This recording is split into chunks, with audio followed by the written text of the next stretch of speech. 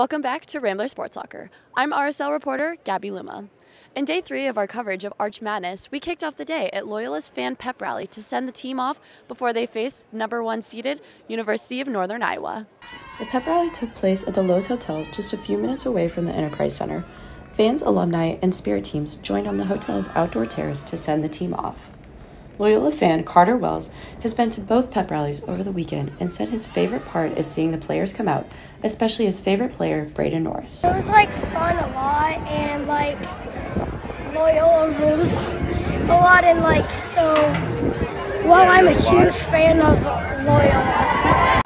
Loyola senior cheerleaders Katie Sullivan and Annette Beller both said the pep rallies are not only for the team, but to get the fans excited as well. It's really important to get our Rambler fans really hyped up so they're not shy to make noise in the arena. These pep rallies are super important because they get our fans super hyped for the game to cheer loud for 40 minutes.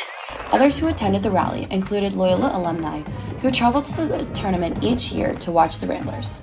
Loyola class of 1978 alum Glenn Santella said the weekend has been great for him and his friends, and the pep rally really adds another fun aspect to the events.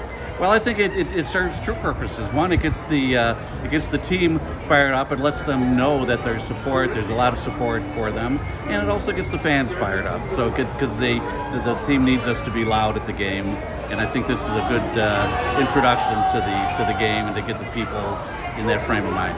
Following the pep rally, fans headed to the Enterprise Center to cheer on Loyola in their third matchup of the year against the University of Northern Iowa.